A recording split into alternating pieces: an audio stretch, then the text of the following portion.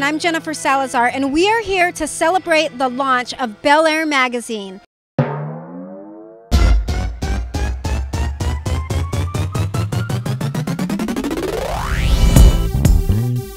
Party Charlie, what can we expect from the evening? Oh, it's going to be an amazing evening tonight for the Bel-Air Magazine launch party. It is an amazing night. We're expecting about 1,000 people.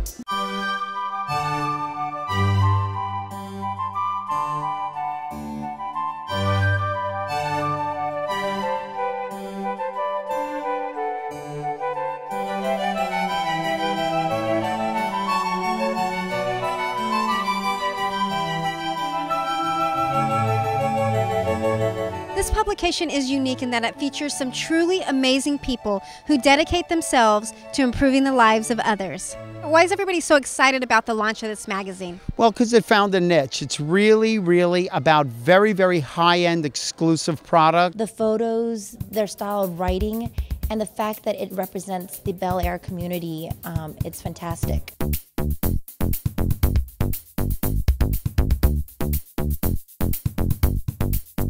So look at this bar. It is an ice bar. Great ice bar, great party. 2 shots of Patron chilled, just like the bar. Patron is a sponsor of the event, so we want to give a shout out to Patron, the best tequila around. What do you like about Bel-Air Magazine?